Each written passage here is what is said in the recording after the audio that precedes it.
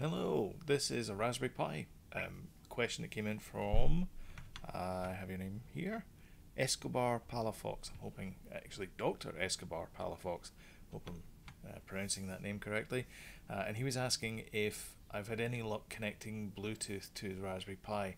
And the short answer to that is no, I haven't. So I spent 3 hours today trying to get it to work. It was a good question. I thought, oh, it can't be that difficult, can it? Or can it? Anyway, let's find out after the fade. I did the most obvious thing that I think anyone else would do. I went to the Bluetooth menu and I clicked on the add device, and I then searched for the device, which is a Samsung power bar, not power bar, sound bar. Selected that from the pull down menu, clicked on pair, and once that it had paired successfully, I then went to the audio device, which is the little speaker icon-y thing, and right clicked it and then chose Samsung from there. And you can see in the bottom corner of the screen there that it does connect. It does actually do what it says in the tin, but no audio played. So then I'm like, okay, well, maybe what I need to do is I need to go and update the OS. And that's what I did. I went through the process of updating the OS. I've sped it up a little bit from here. All the commands I'll list below. I reboot quite a few times during this process. I don't think you need to. I think you could probably run all the commands in a oneer and then reboot at the very end, but it's just the way that I did it. I'm not entirely sure if this update works or if it was the fact that I uninstalled and reinstalled the pulseaudio. I'm not entirely sure, but at the end of it, it works. So your mileage, I think I said this later on, may vary. But yeah, you can see there's a few things that I tried trying to get this to work. There's a couple of web pages out there that sort of gave me a helping hand-ish. They at least pointed me in the right direction.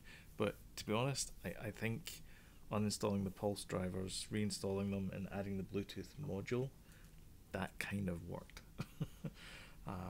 But yeah, it kind of gets into here. So at this stage, I'm trying everything. I'm trying to just update the whole thing,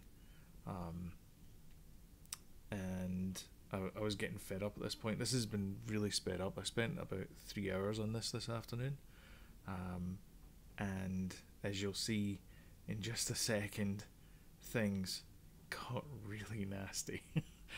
Because at this point I'm like, okay, I'm just uninstalling this Pulse audio driver because it's not doing anything for me, so I'm just going to get rid of it. And so that's what I did. I ran purge on everything Pulse audio in an attempt to try and fix it. Yeah.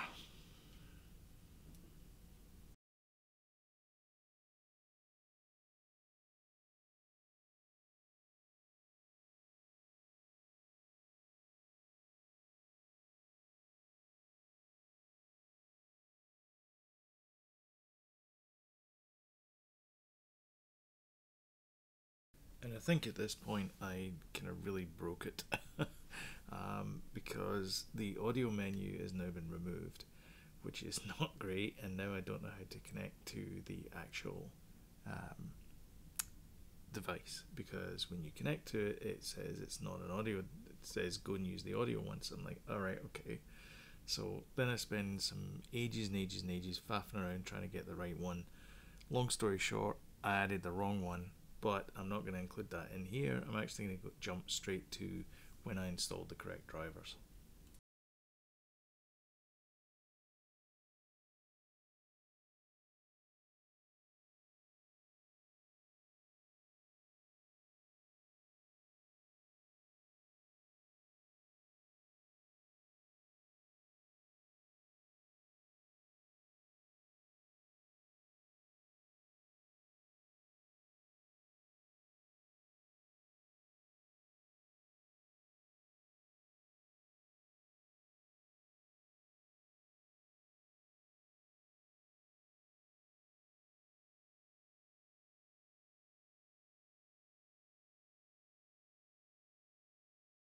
And here, what I'm trying to do is, I'm trying to figure out, I found a lot of help. I'll link all the places that helped, all the links to the web pages that helped here. So this particular article pointed out that what you need to do is you need to run the system status, find out if this SAP, I don't know what it is, this module thing, this SAP module is being active, and if it is, you need to turn it off. And so it explains, it goes through the steps of how to remove it. It's basically just you nano edit a config file, and then you save it, and then reboot the machine. So there's quite a lot of rebooting in this process. I think you could probably do all of this in one. You don't need to do all these reboots. So yeah.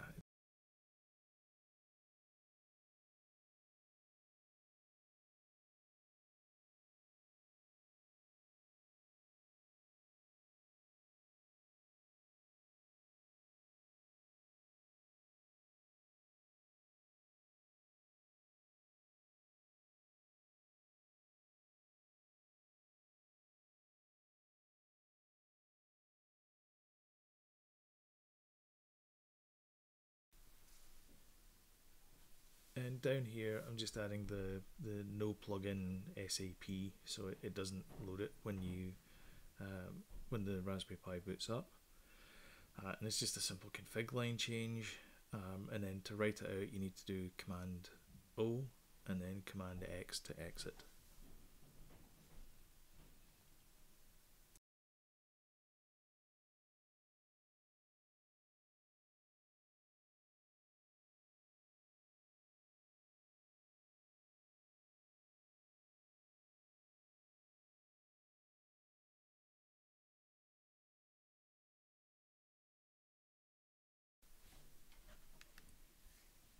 And then obviously we need to do a reboot again because I seem paranoid about rebooting the box.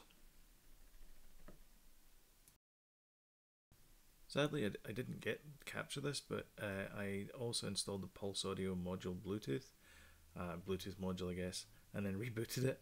I'll include all the commands below that I used. Your mileage may vary, and hopefully it works for you.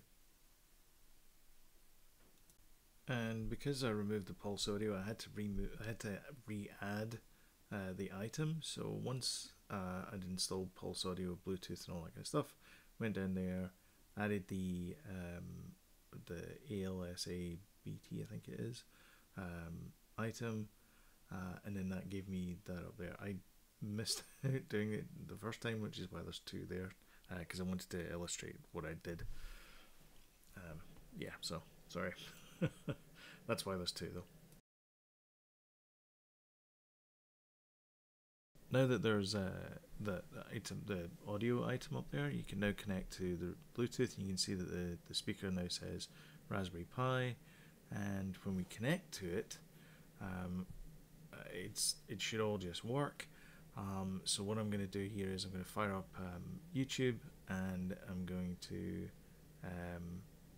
play some audio, which is the channel trailer, which sounds a lot like this.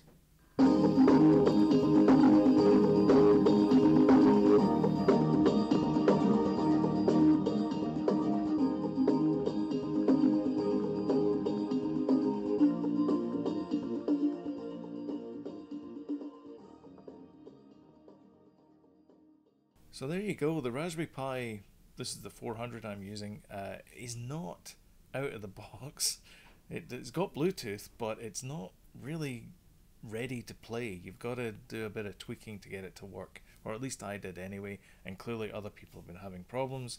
There's a whole raft of people who have been having problems on the forums, and hopefully this video will help that. I've left all the commands in the comments below, so if you're missing anything or you want to know where anything is, it's in the comments below.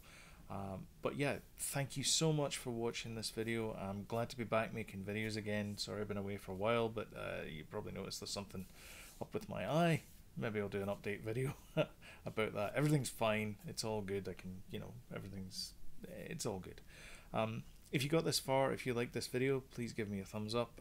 It really helps the channel out. And also, as a special super bonus. If you want valuable notifications of when I send up a new video, then or post up a new video, then don't forget to hit the subscribe and the notification bell, because 2-step is better than no step. Anyway, thank you so much for watching, and I will catch you in the next video. Bye bye.